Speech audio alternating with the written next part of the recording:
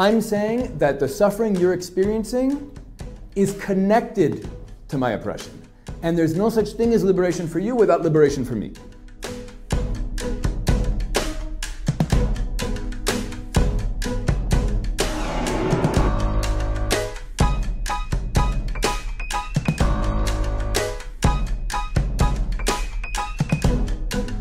But maybe if it was in a different situation and we have the power, maybe you would believe.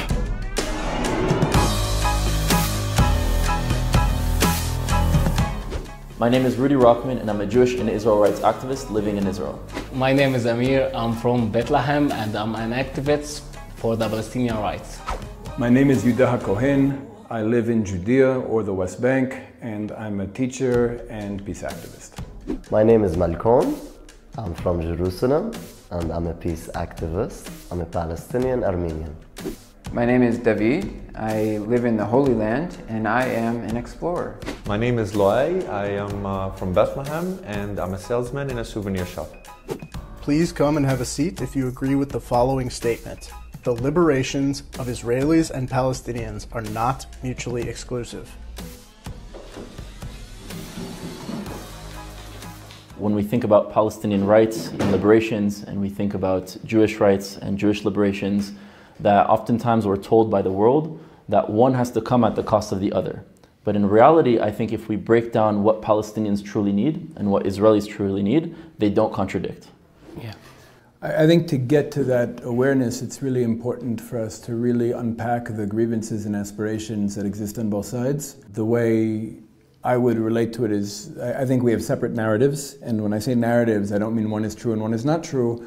I mean that we've understood the last 100 years very differently. And when I say narrative, I mean a series of facts, like a collection of facts that are selectively chosen and contextualized within an ideological worldview.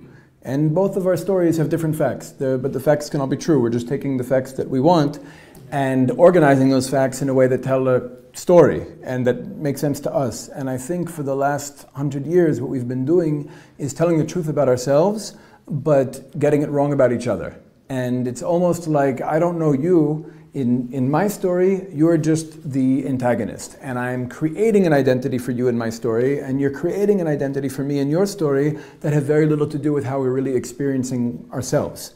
So I think the first step to being able to get past us feeling like our liberations are mutually exclusive is being willing to engage the identity and story of the other without feeling our own stories or identities threatened. I think that we can live together whenever we forget about our pride. Whenever I think about Palestine and Israel, I remember the past. When we had fights and all of wars, if we forget about this and forget about the pride, I just think about you like you are human, just like me. We are the same. But you are from a different culture and from a different culture. We will live together in the same country, and it will be amazing. Remind me for this intense example. If a woman is raped and she's gone to court to ask for justice against the rapist.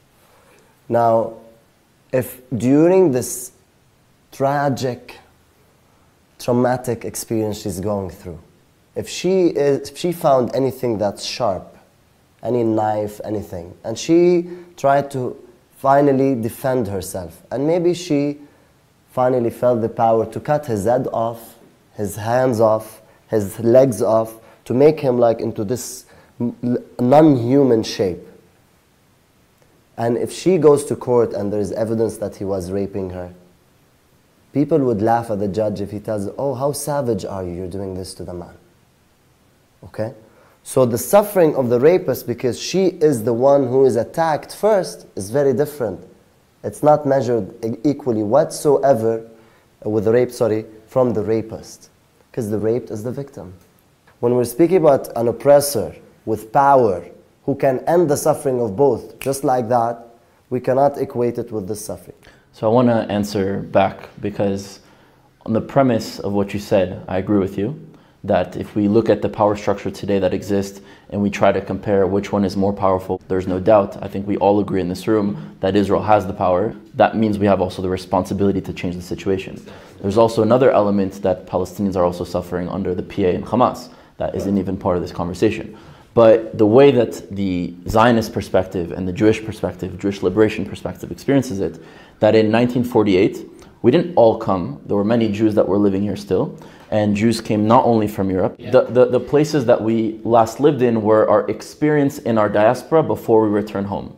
However, in 1948, when we created a state, the war begins because we create a state, and not all the Arabs, not all the Palestinians are against it, but the leadership are against it. We're faced in a war, and the consequences of those wars in 1948, in 67, and in 73 have resulted in the creation of the status quo. So it's not because Israel came and said, we need to kill or we need to displace, but it's because there was a war. So what I have to say to you is that I think when we look at suffering, we have to understand the greater context. Now, you used the example of rape. For our perspective, we see ourselves as that woman that is walking down the street, and all of a sudden we're being attacked.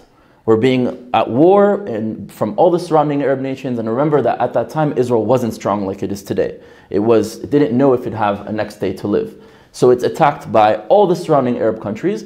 It defends itself, does things that are right and not right along the way. People suffer from it on both sides. And then the consequences of that suffering is always pinned on Israel. And I think there has to be an understanding that there is a greater context, that Israel didn't come out of the blue, Jews didn't come out of nowhere and say, we need to cause that suffering. There was a context that existed that forces both of us to fight. And I actually think that that fight did not stem from Arabs and Jews, because historically we're cousins and we come from the same lands, we come from the same culture, we have very similar language, salam alaikum, shalom aleichem, khamsa chamesh, we're very similar people. I think outside forces wanted us to fight each other, to be in conflict with each other, and still profit till this day from that suffering. We need to realize we have different perspectives of history, and that's where it's not really defense to us. And it was Theodore Herzl and the founders they were very, very proud to say this is a colonial settler movement.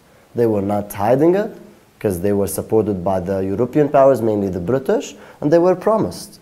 And it was totally, to us, in our eyes, totally biased towards European colony.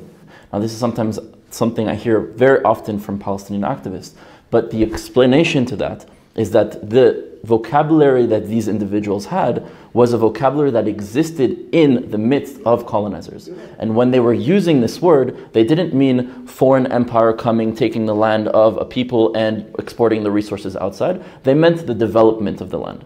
So I think the tools to go and develop the land to revive it. But each one of them didn't connect to the mindset of a colonizer of, this is not our land, but we're still going to take it and force the people to be oppressed. They really, from the bottom of our hearts, felt this is the only land, not that we can be safe in, because we could have gone other places, right? Angola, Birobijan, Madagascar, Uganda were places that were offered, but the Jews said no. It was the place that we can go back to our ancestral homeland of where we belong. And so although they use certain terms that I reject those terms, I would never consider what we should do as a colonial project, but they use those terms because they only saw the world through that premise. Because and they were colonized. Yeah, because they were mentally colonized, right? Most of them didn't speak Hebrew, right? That's our language. Our tongue was colonized. Our minds were colonized, not only physically, but also emotionally, mentally, and even sometimes spiritually. And so right now we're going through a process of decolonizing, which is why someone like me looks back at that type of literature. I understand the premise and I connect to it, but I completely reject that idea. And I also reject a lot of ways that things did happen in practice, that certain individuals, whether even the government did. So for example, I'm completely against the British parliamentary system that exists today. It's not a system that works for Middle Easterners. It's not a system that works for Jews or for Arabs. We need to have a conversation of what kind of government we can create here that not only works for Jews, but also others that live in this land. And have a conversation of what is important that the Palestinians need and what is important that the Israelis need. And I think the bottom line is that they don't contradict. The truth is, like, we have a story that I feel that in order for us to have this conversation, I need to share.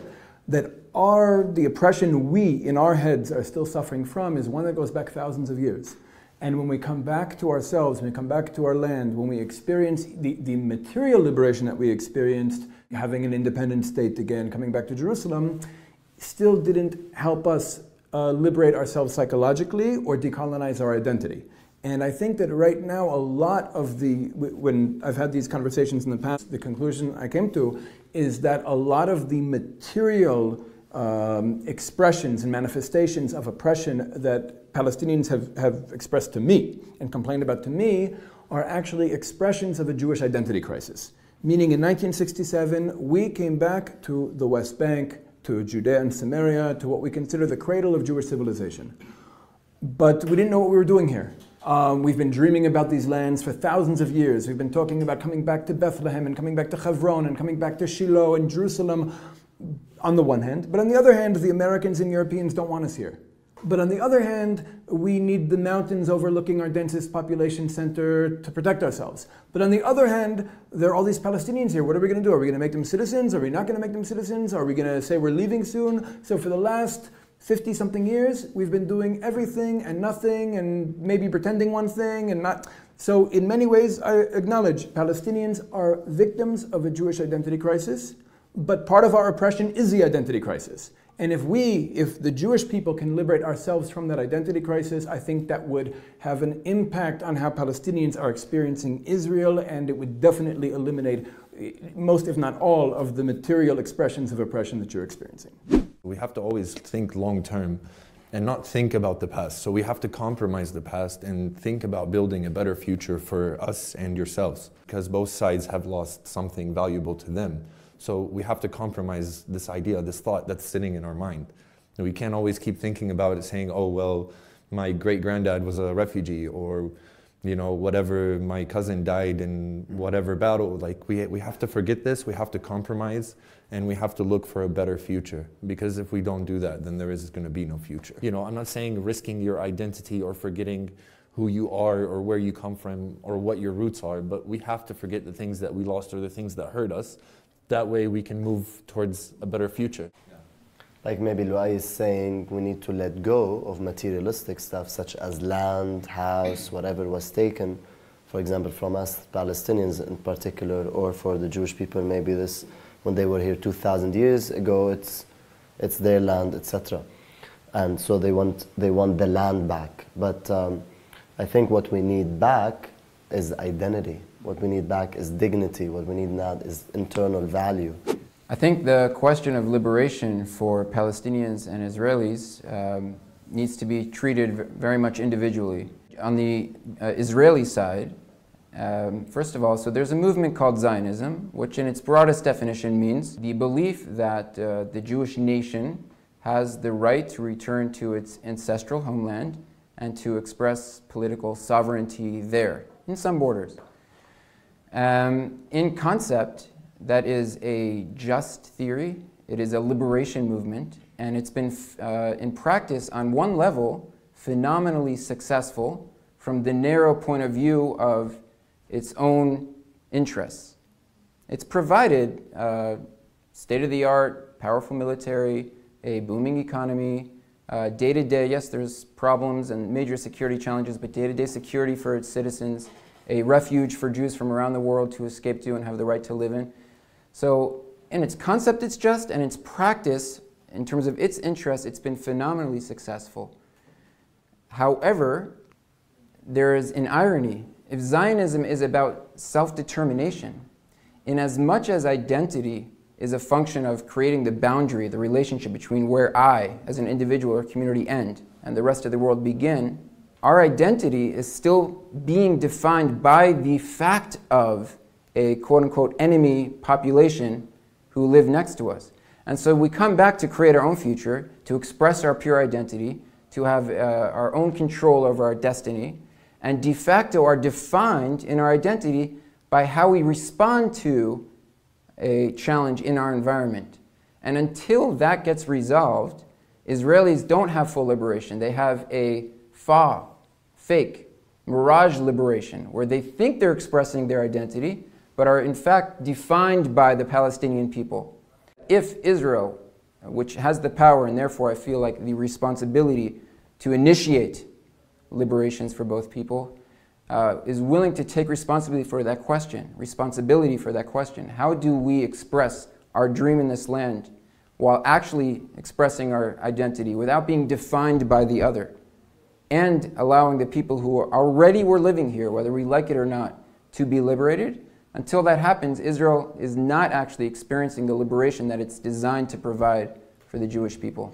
I think Zionism is one of many Jewish liberation movements. We talk about it a lot because it succeeded where others failed, but it really needs to be understood. When we tell our story, Zionism didn't start out of the blue.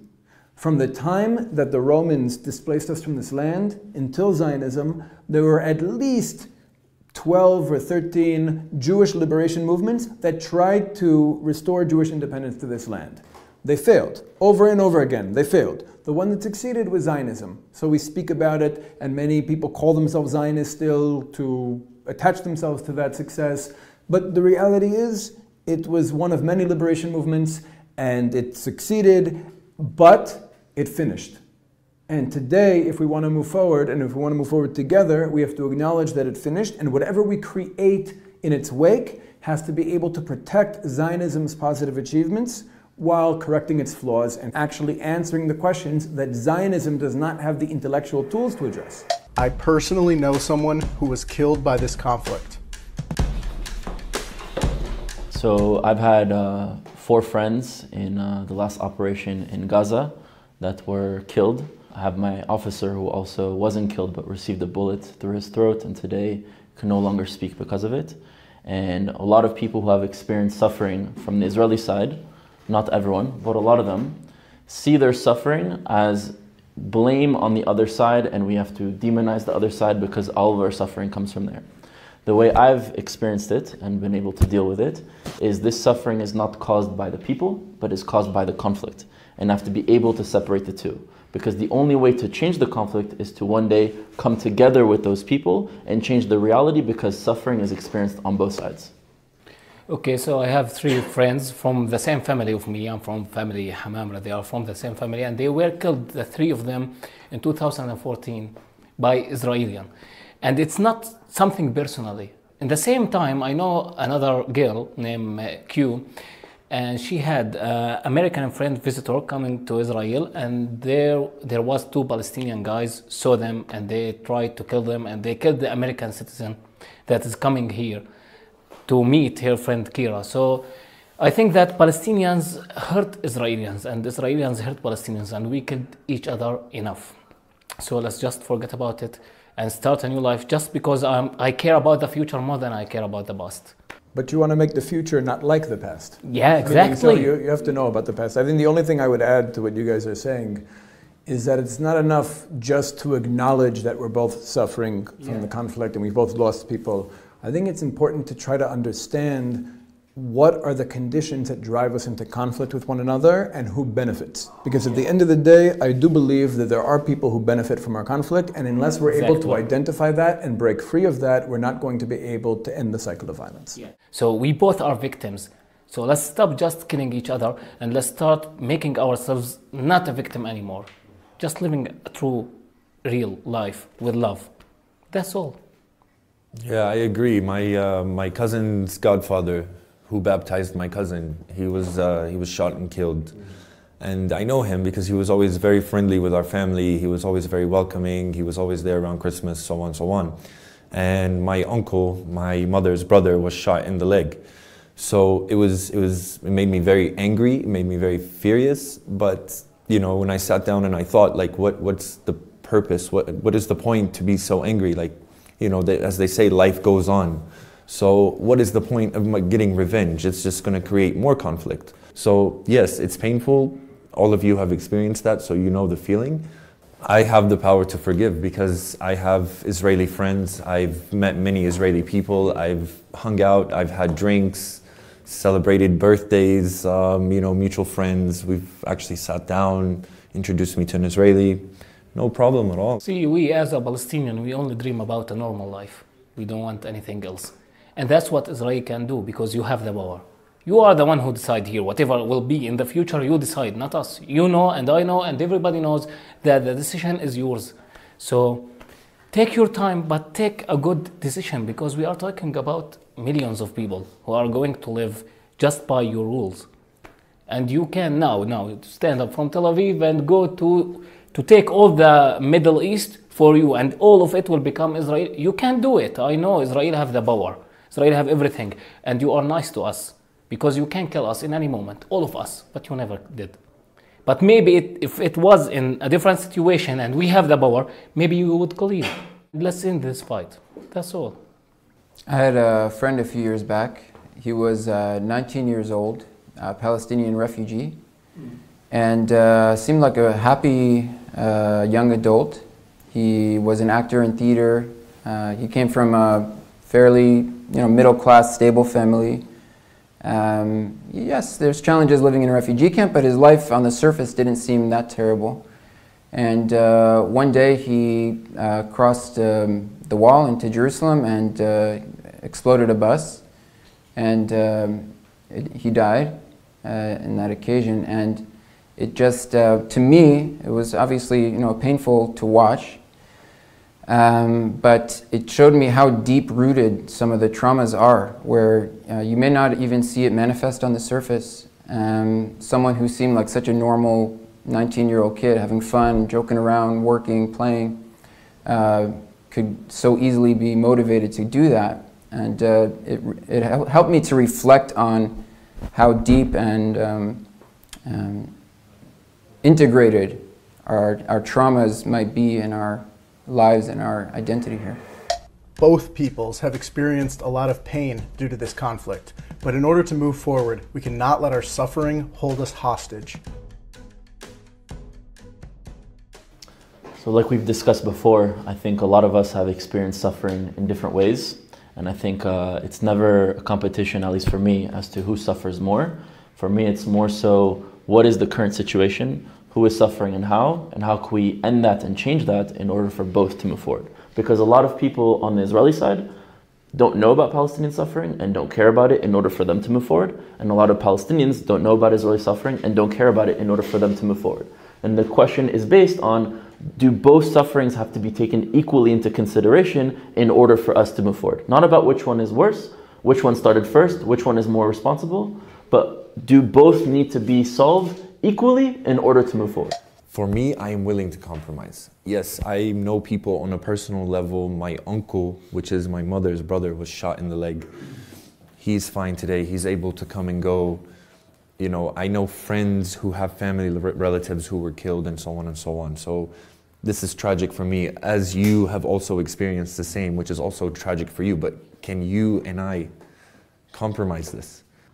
In what way? I think that we can move forward. I think that in my experience, I'm only meeting you today.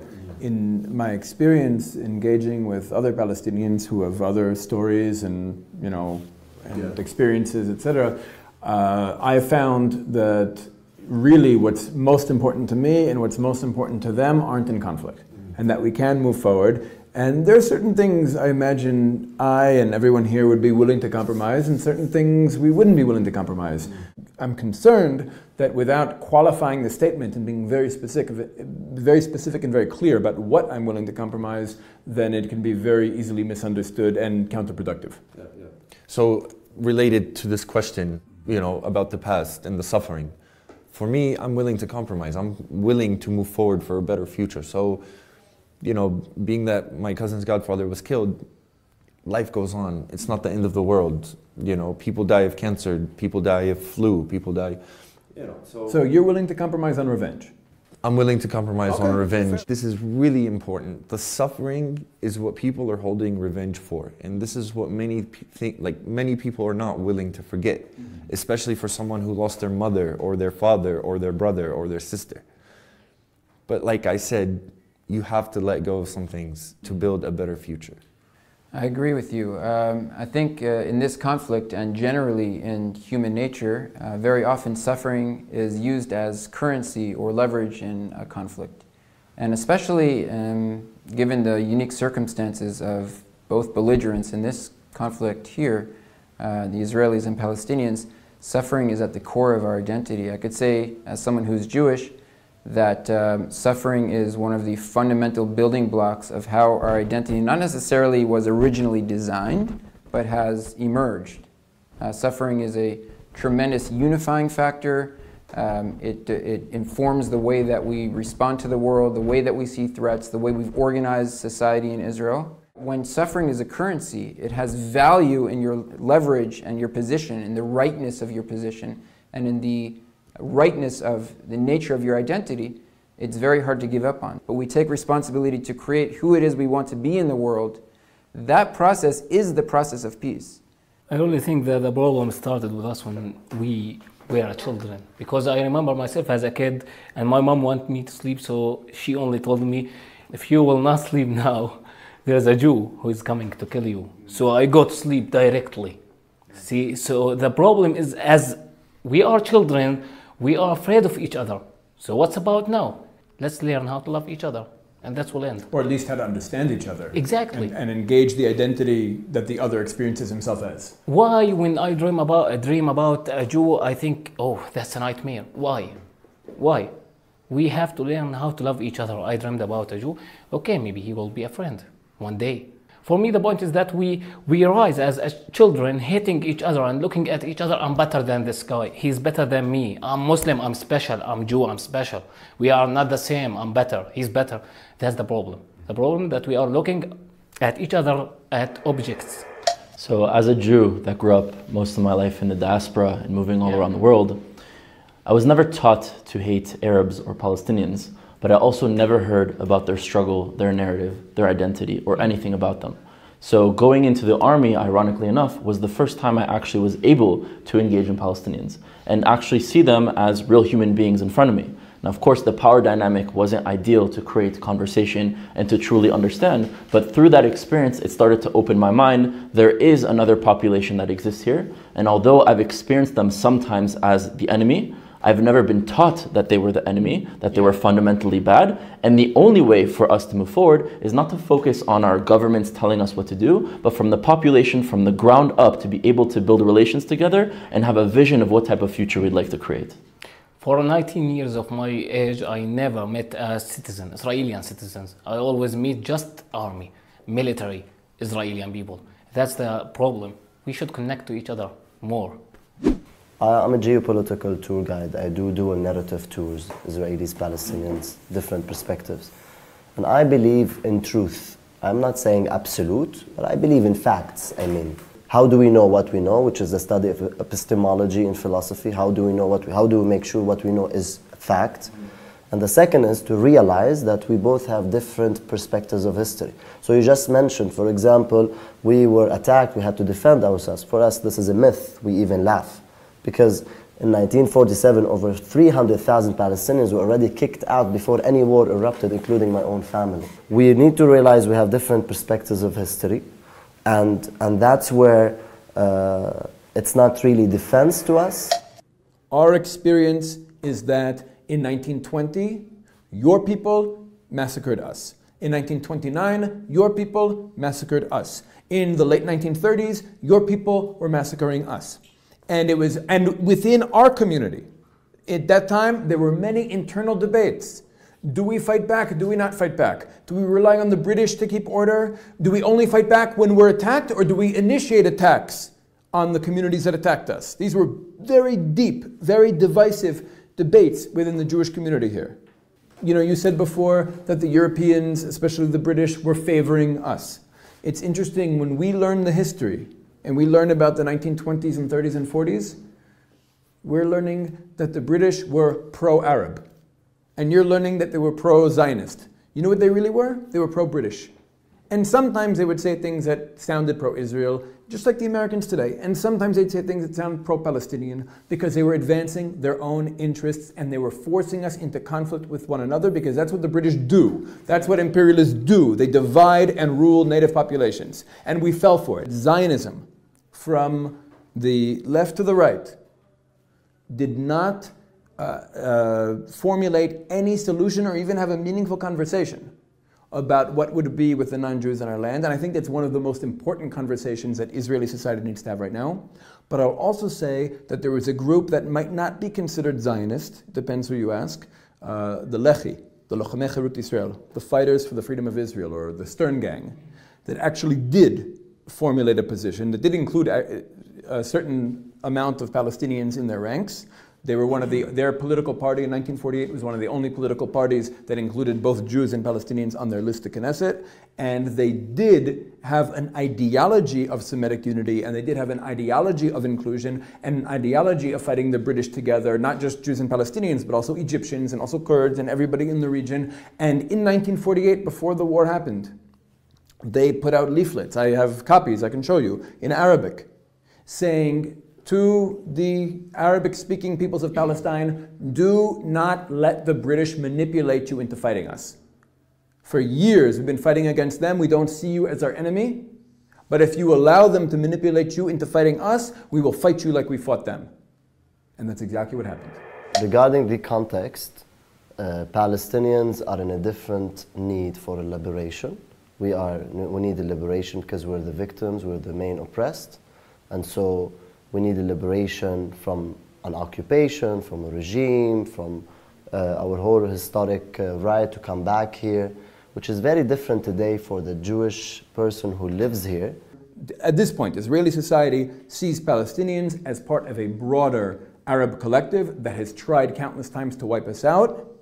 And we really think, I know this is going to shock you, we really think we're the weaker party in the conflict. And that if we aren't able to maintain control and a military edge and even allow ourselves to be subordinate to the interests of foreign empires in the region, then we can't survive. Our liberation is not just a nice thing, yes, I want to stop raping you, and therefore you need to be sensitive to my suffering. I'm saying that the suffering you're experiencing is connected to my oppression. And there's no such thing as liberation for you without liberation for me. And there's no such thing as liberation for me without liberation for you. They're intertwined. We can't get away from it. I don't want to compete with you. I don't want to show you my suffering and look to see yours. I want to end it. I want to move forward. And the only way to do it is to be able to really understand the actual material conditions forcing us into this situation.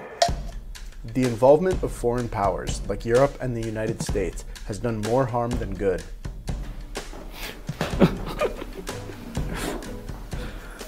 So you were most enthusiastic, so you should start. Until today, we have the American intervention. We had before the British as well as European in general. So we see it as a huge negative influence. From a Palestinian perspective, it was totally biased towards the Jews. Until today, we see the Americans in particular biased towards Israel. And so that doesn't help whatsoever. And it just serves, or it serves mainly, not only maybe their interests in the region.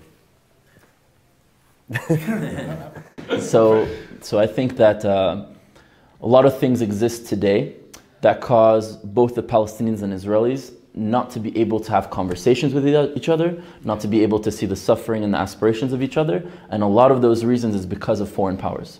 So for example, something that I'm very openly criticizing all the time is the US foreign aid that is given from the US to Israel. Now, why am I against that? Because in theory, I want Israel to be supported in any way from whoever, but it also comes with a cost. It means that 90% of that money or more, a little bit less, plus minus 90% of that money is not actual money. It's credit that Israel has to use by buying weapons from the US. And what does that cause? You think that the US wants to give us weapons for free? It causes us to be dependent on the US and allows the US to dictate certain elements of what Israel is allowed or not allowed to do. And because of that, because I believe fully in that the people living on this land should have the rights to themselves and not be controlled by other nations or other empires, we need to be the ones that take our control back and be against these individuals or these powers that force us to be separate. It's 100% now, but the truth is anyone who understands, if any Israeli who understands how foreign aid actually works as a tool of empire would be against taking aid.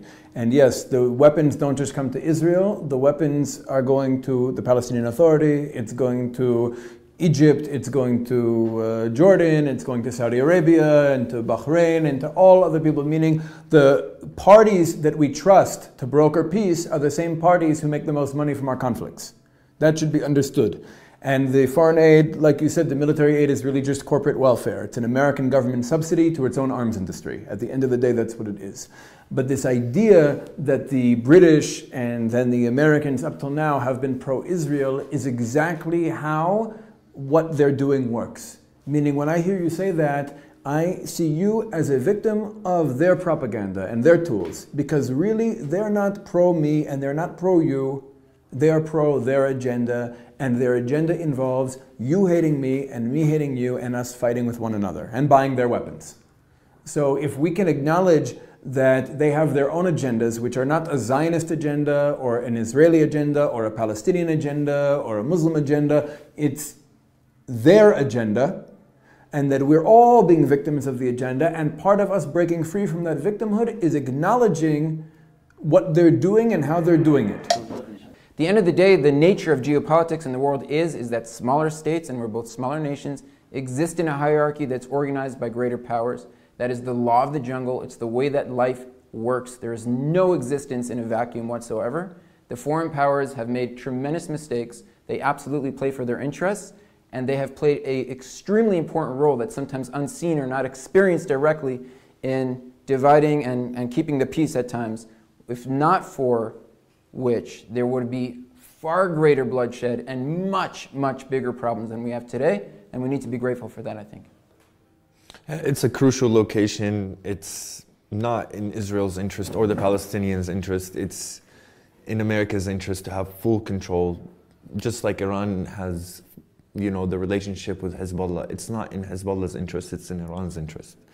So this is a crucial location for military bases, for trade, you know, so it's not in our interest or your interest. We are the ones that are losing here while they are benefiting.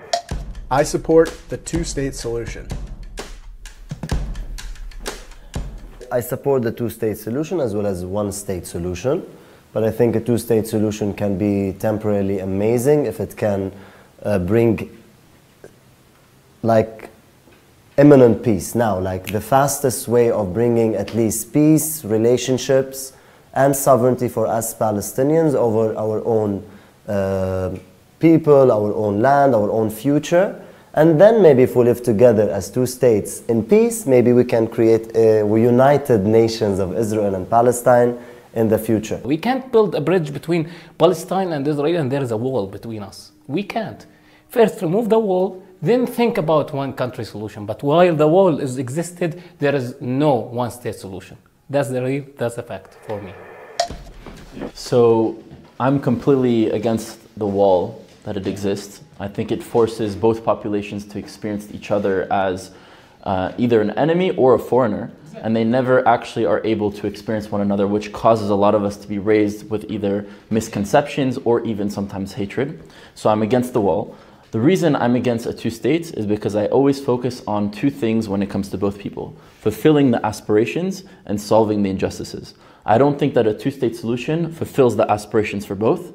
Definitely not for Jews, and also for Palestinians who want access to movement and being able to visit their cousins and their family in Akko and in Yafo, and for Jews to be able to live in Shechem and Bethlehem and in Hebron, in places that are fundamental for us, the central homeland of where we believe is our homeland. Then there are other elements.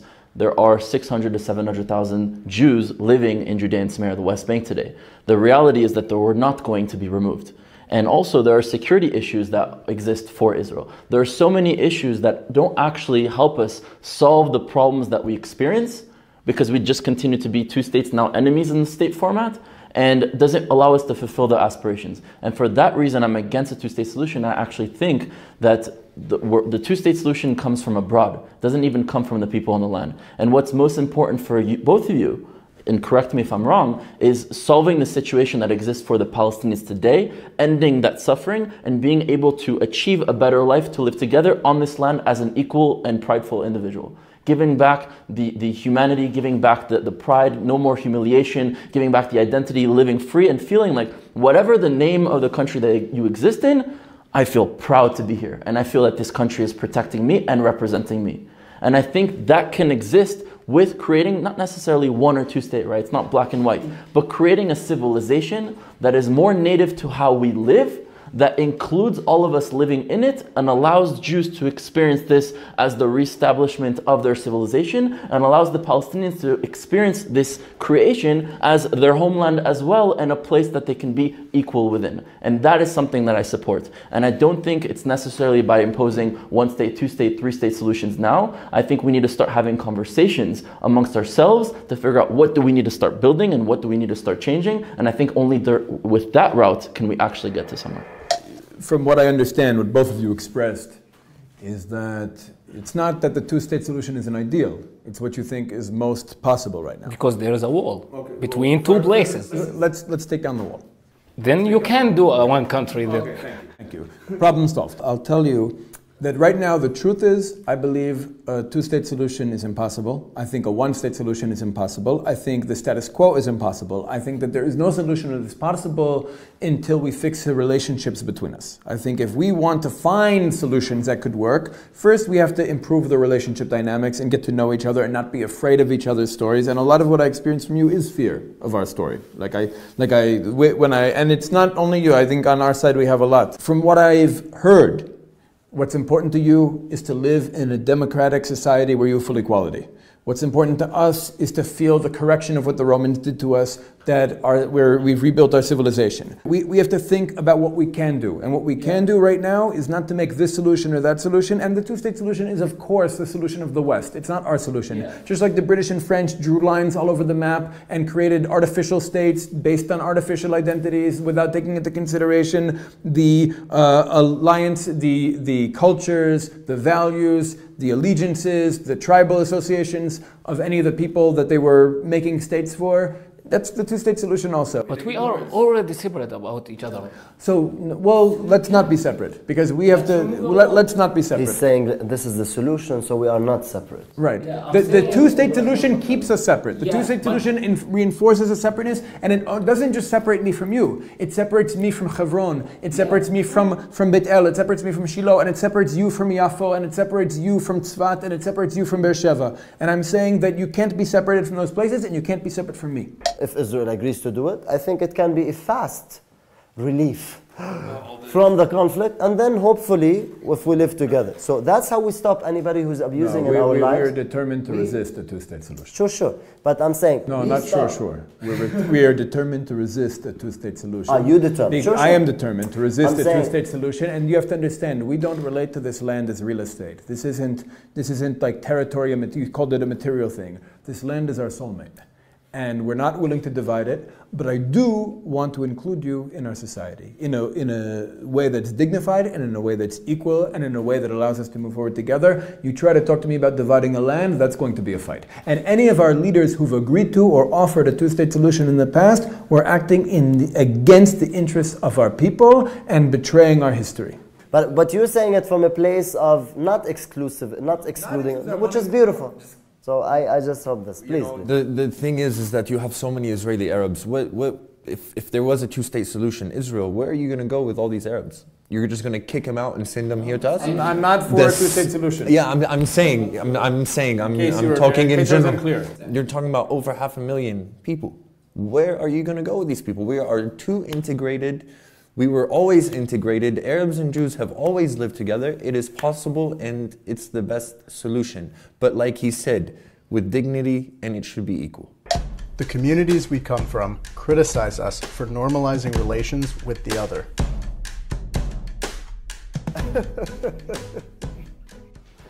I think this is one of the big similarities that we have, not only because we've experienced each other differently, but because a lot of the times when we start opening our hearts, I think everyone here has a very big heart and has first an interest of being able to move forward.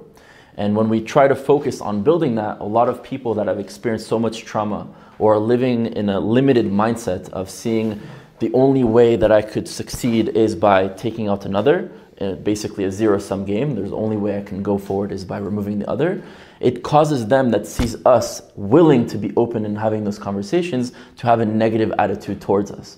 But I think a lot of them don't understand the nuance of what we're speaking here. We're not talking about giving up on our aspirations. We're not talking about giving up on the needs to end the injustices that we experience. We're talking about that as well, but we don't see it happening at the cost of the other. Because the way we see it is that we don't see a future where Palestinians disappear, and we don't see a future where Israelis disappear. So if we're both going to live here, we have to be able to create a reality that exists both of us at once.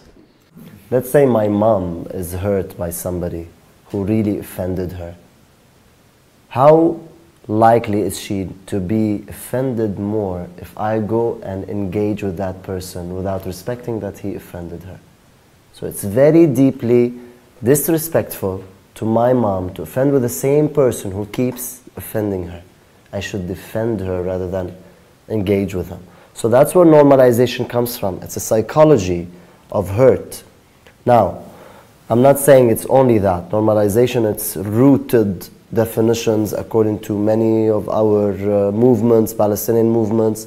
It's compromising injustice. And so normalization comes there. But I don't believe in normalization, meaning in cutting off relationships that can be healthy for my own people. We have to accept each other. Regardless, someone hurt his mother, I have to accept that. My mother has to accept that. And I have to look forward. I think like what Malcolm said about the same analogy works for us, that somebody hurt our mother and then we're going and talking to them. I think there are a lot of people on our side who have a lot of pain and a lot of This is where anger. compromising comes in. Okay, in the Jewish world in general, or even the specific communities that I've lived in, I think that what's important for them to understand, and I think it's a mentality switch that needs to take place on the Israeli side, is that by me engaging with Palestinians and by me trying to imagine and work towards a just solution in this land that's inclusive of both peoples, it's not me retreating from Jewish liberation, it's me trying to advance Jewish liberation. And when I talk to you, I'm speaking to you as an advancement of Jewish liberation, not as a retreat from it, not as a compromise on it. I'm not compromising. I believe that this is one of the objectives of Jewish history in the post-Zionist world, and that means I need to engage you, and everybody can do their own cheshbonot, everybody can do their own formulation of analysis, but the conclusion I've come to is that one of the major goals of Jewish liberation now is peace with you. Just like the same as reviving the Hebrew language and fighting the British to free our land. And by the way, you should know that according to official British documents, they left this country because of Jewish terrorism. That doesn't exactly fit in with your narrative of us being a proxy of theirs 100%. I believe justice can be achieved in our lifetime.